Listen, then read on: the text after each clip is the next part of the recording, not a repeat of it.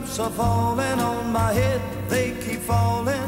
The moment I wake. Sunday night at 7:30 on MPT. University of Maryland Center for Environmental Science, leading the way on Chesapeake Bay restoration, while guiding our state, nation, and world toward a more sustainable future. Claim your future through UMBC's new graduate programs in software engineering. Providing modern approaches to software development and implementation, UMBC's faculty is ready to help connect you to resources and opportunities in this in-demand field. Are you a Maryland renter at risk of being evicted due to COVID-19 related issues? Help is on the way with Maryland's Emergency Rental Assistance Program. You may be eligible for assistance in helping to pay current or past due rent and avoid the threat of eviction because of wage loss or illness due to the pandemic. To learn more, visit rentrelief.maryland.gov or call 877-546-5595. State Circle is made by MPT to serve all of our diverse communities and is made possible by the generous support of our members. Thank you. Connecting Marylanders to their government. This is State Circle. Good evening. Welcome to State Circle. In a moment, we will preview next week's special session of the General Assembly, and we'll hear from candidate for Governor Wes Moore. But first tonight, the Omicron variant has been detected in Maryland, adding to concerns about another wave of the pandemic. Nancy Amato reports.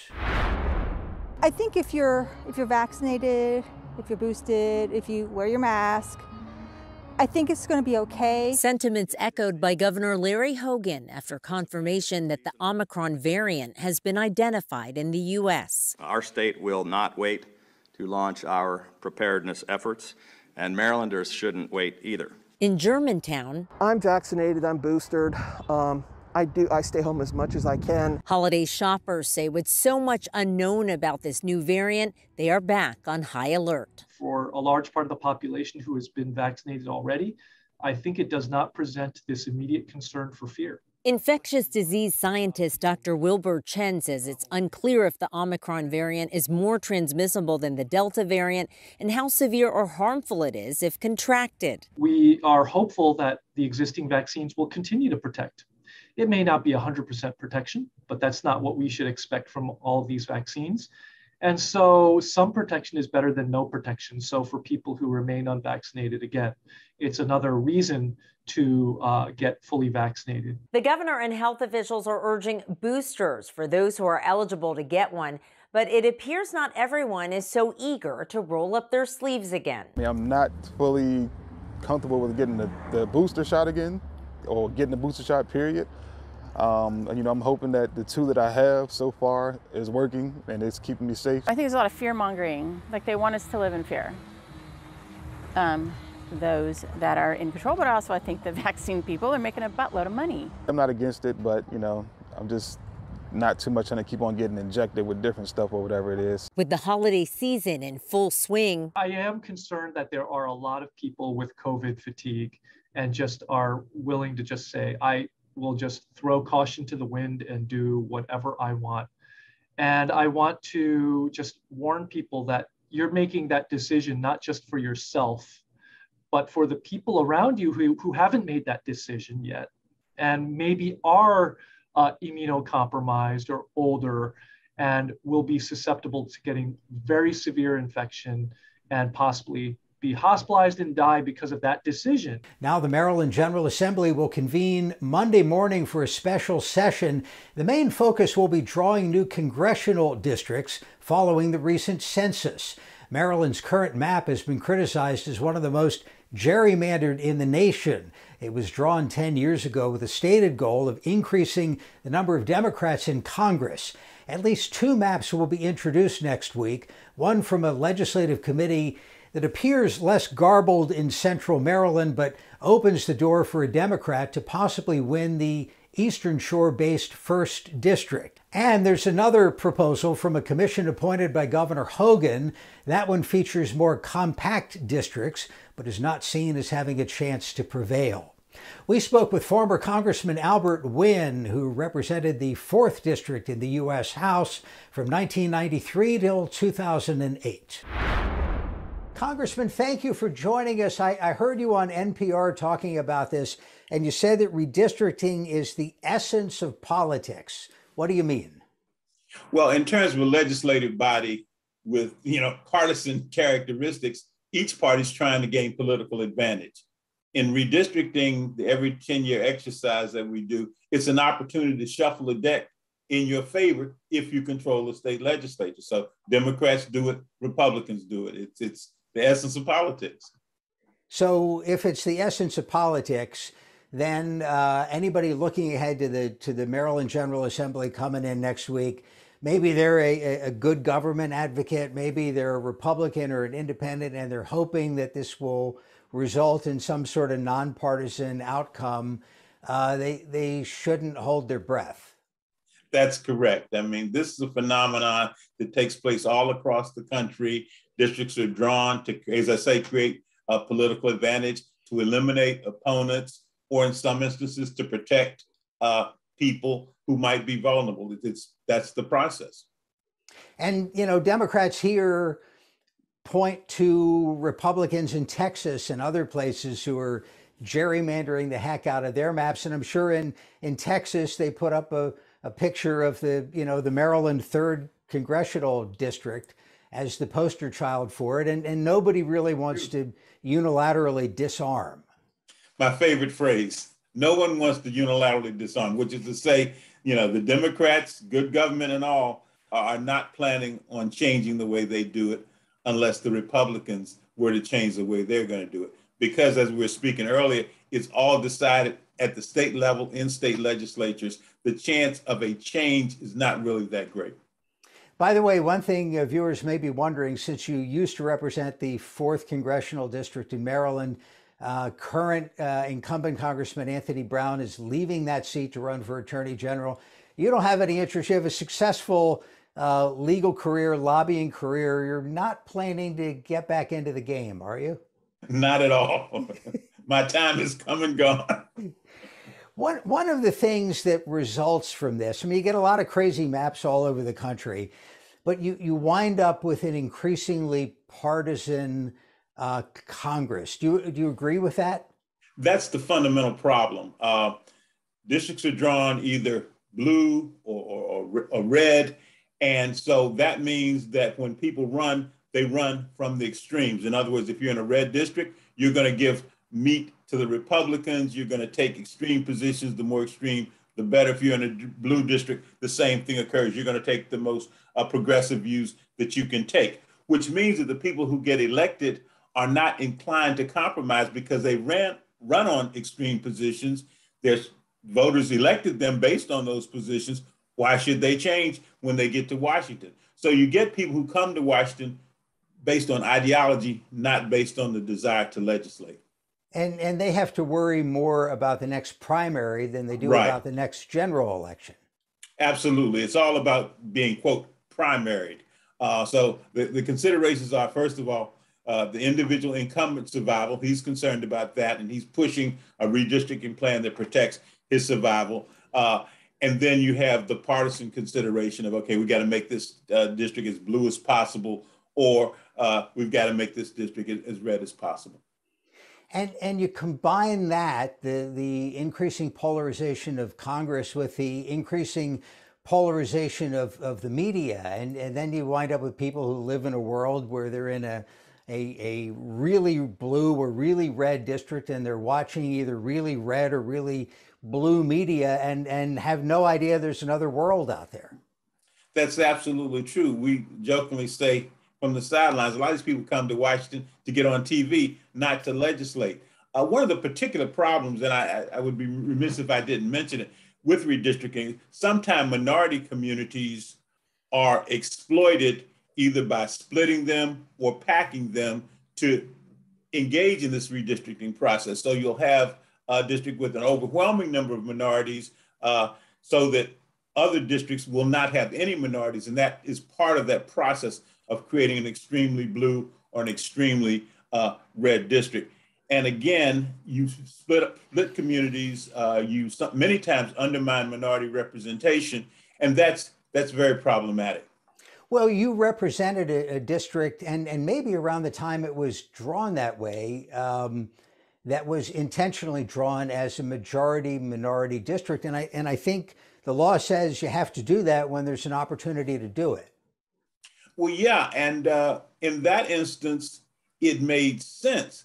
But there was a question, and I don't want to go too far in the weeds, but sometimes the question is, well, how many minority voters do you need in a district to make it a reasonable district for, diversity purposes, before you reach a point where people are packing all the minorities together so they won't be in other districts where they might influence the outcome in a different way. So you will find Republicans delighted to pack as many minorities as they can in one district, so those minorities will not be in other districts where they could, pressure the candidate to perhaps be more progressive or more liberal.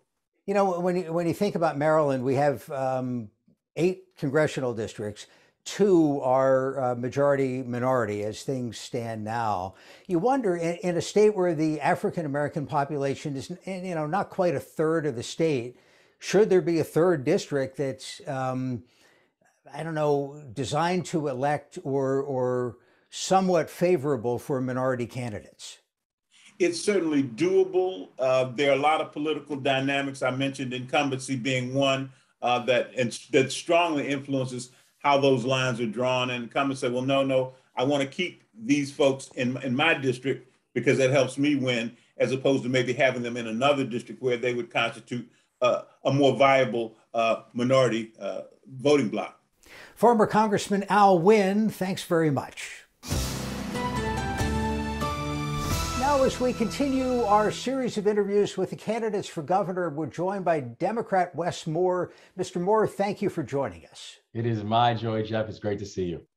Let's start with your biography. When you meet a new voter for the first time, you have a varied background. How do you introduce yourself? Well, I introduced myself first just saying I'm a proud Marylander.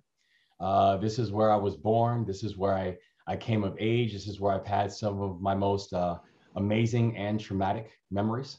This is where I fell in love and where my wife and I are raising our kids. And I'm running for governor because when I think about my life experience, when my professional experience, whether it was I led soldiers in combat as a paratrooper in the 82nd Airborne Division in Afghanistan. I came back and I started a successful small business here in Maryland that was focusing on helping students who are the first in their family go to and through college and making sure that we can provide the supports for them to make it actually through college. And for the past 5 years, I've been the CEO of one of the largest nonprofit organizations in America, where just in my time as CEO, we've allocated over $650 million towards housing, transportation, education, early childhood, mental health, criminal justice reform. And knowing that our ability to be able to invest smartly, our ability to be able to work with community members, work with the private sector, work with government, are all things that make me uniquely qualified in this moment to be able to be the next governor for the state of Maryland. So you have a long list of accomplishments at a young age, not including any political experience, I believe. When did you decide you wanted to run for governor of Maryland? Well, I've been a public servant for my entire life. I just haven't been a politician.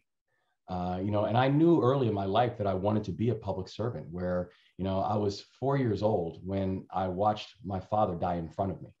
And he died because he went to the hospital and he was unshaven and his clothes were disheveled. And there was assumptions about whether or not he had insurance. And when my mom got to the hospital, they asked her questions like, is he prone to exaggeration? And he was released from the hospital with the instructions to go home and get some rest. And if it got worse, to come back. And he died in front of me 5 hours later. And I watched my mom become a single mom who is now going to raise 3 kids on her own. She didn't get her first job that gave her benefits until I was 14 years old. So I knew from an early age that I was going to spend my life fighting for people like my mom, fighting for people like my dad, fighting for so many of my neighbors who, in our state, it's a remarkable state, but opportunities readily available to some. It's just dangerously absent to others. And so I made the decision that I was going to run for governor because it doesn't take long to see that we're at a tipping point, that our state is wrestling with this, with our ability to grow inclusively. And none of us should be satisfied with the fact that we have some of the best schools in the country sitting next to some of the most underfunded and underperforming, that we have some of the best hospitals in the world, yet people who live down the street from them can't afford to be treated in them. And I think about what I learned in the Army. We learned a simple principle when I was in the Army, and that was this: we leave nobody behind. And that's the mantra that I want to bring to the state of Maryland. When you talk about having raised and allocated hundreds of millions of dollars at the Robin Hood Foundation, attacking issues like you describe, including healthcare, what do you learn from that in terms of what works, where that money can be effectively spent, where maybe it can be that can be improved on? Yeah, I learned so much running, one of the largest nonprofit organizations in America, where we were able to identify what works, put capital behind it, and with a core focus on scaling. As a leader, I am very data-driven and heart-led.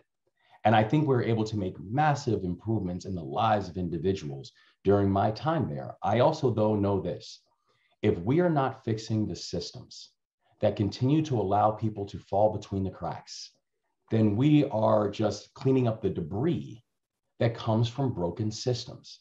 And as I go around the state and I'm talking to people, whether we are in Western Maryland or the Eastern Shore or the Baltimore region or the DC suburbs or Central Maryland, the things that I'm hearing from people, whether we're talking about a parent who's saying my child is suffering from learning loss after what they just had to endure, whether it's the worker who said I've lost my job, and it's not just that the job is gone, but the entire industry is now gone, whether it's the person who said I just went through a great job training program, but I don't have the transportation to be able to get to where the job is.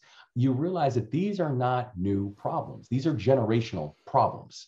And what we need to do to address generational challenges, we need a measure of generational change. Find ways where you're having the government that's meeting people where they are, and then partnering with every sector of our society to be able to make concrete and systemic changes in the way we live and grow and thrive in the state of Maryland. We've talked to a lot of candidates. Of course, everybody's really talking about similar goals when it comes to education and healthcare and the environment and other issues. Is there a place where you feel that you stand apart and an issue where maybe you take a different tack? Yeah. Well, I think it's both on the issue and also the experience to be able to go and get this work done. I'm proud of the fact that I have had a chance to see change and public service from many different sectors of the American economy. I'm proud of the fact that I'm the only candidate in this race who's been a small business owner. So when we're having conversations with and about small businesses, this is not academic to me. I've had the opportunity to sign both the back of checks and the front of them. I'm proud of the fact that I've led one of the largest nonprofits in this country, and 1 of 6 people in this state are actually employed by nonprofit organizations. And I'm proud of the fact that I understand the role that nonprofits are going to play in order to create the kind of changes that we need to see, how to create a 21st century education system, how to create a world-class transportation system that's moving people from where they live to where they work, how to focus on housing and making sure that housing should be a human right, and we should be focusing on making sure that people are in housing and staying in their housing. And so it's both about the issues and the aggressiveness that I think we can push forward, but it's also, I think people are seeing, even when you look at the endorsements that our campaign has received, the momentum that our campaign has, that it's both about the issues that are going to show a measure of differentiation, that we're going to focus on work and wages and wealth and economic opportunity, but it's also a unique ability to work cross-sectoral to get this work done. You picked up some endorsements this week from a couple of well-known members of kind of the Democratic establishment in Maryland, which is noteworthy because, as we mentioned, you're not a member of the Democratic establishment in Maryland. I've been honored in the fact that, we've seen so many people who have been spurned by this campaign over the past several months. And to your point, just this week, we've received the endorsements of 2 former chairs of the Maryland Democratic Party, Susie Turnbull and Mike Cryer. The first sitting county elected official to endorse in Montgomery County Councilman Will Jawando backed my campaign. Senator Cheryl Kagan from Montgomery County backed our campaign. The only sitting county executive to endorse in this race, Anne Arundel County Executive Stuart Pittman, endorsed the campaign. Senator Obie Patterson in Prince George's County has endorsed our campaign. And I'm proud of the fact that I'm also the only candidate in this race from the Baltimore region. And over half of the Baltimore City Council and delegation has endorsed my campaign. And you bring up a really important point, Jeff, because these leaders are not endorsing me because they think I'm a nice guy, right? They're endorsing me because they've seen me work. They're endorsing me because I've had a chance to work with them in our communities on legislation. They're endorsing me because they believe in my vision for the state. And they're endorsing me because they know that I have a unique path to win, not just in the primary, but to win next November and to actually finish and accomplish a job that for Democrats in our state has been so complicated and been so challenging over these past 20 years. Well, tell me more about that unique path to winning in November, because of course the Democratic Party pretty much runs everything in the state, but has lost 3 of the last 5 elections for governor. Why do you think that is? Why should party insiders and regular voters look to you as the person who can win next November? Yeah, and you're absolutely right. I mean, if you look at the past 20 years in the state of Maryland, and Maryland is a 2-to-1 registered Democratic state, but the reality is for the past 20 years, we've elected a Republican governor for 12 of them. And I think back to something that County Executive Stuart Pittman said when he endorsed me, about a month and a half ago. And he endorsed early, which a lot of people were really taken that you have a sitting county executive who's up for re-election who endorsed so early and endorsed the candidate who's never run for office. And he made it some really important points. He was very complimentary of my vision and my values and the work that I've done. But also he said this, he said, I think Wes is the person who's uniquely prepared to win in November. And he said, because to win in November, you have to do 2 things. You have to both energize the base and not alienate everyone else. You have to energize the base, but also go after the disaffected voters. And the reality is, that's what I've done for my entire career. Our thanks to Mr. Moore. As we continue to talk with the candidates, all of the interviews will be posted online at mpt.org/askthecandidates. Now the signs, they are changing. Well-known local bank brands SunTrust and BB&T are now Truist, and sign companies have been busy putting up the new logo at local branches. We spoke with Greg Farno, Truist Regional President, about what consumers need to know. Mr. Farno, thank you for joining us. I'm sure those sign companies are happy to see consolidation in banking, but from a consumer standpoint, in terms of their old checks and debit cards and all that, what do people need to know?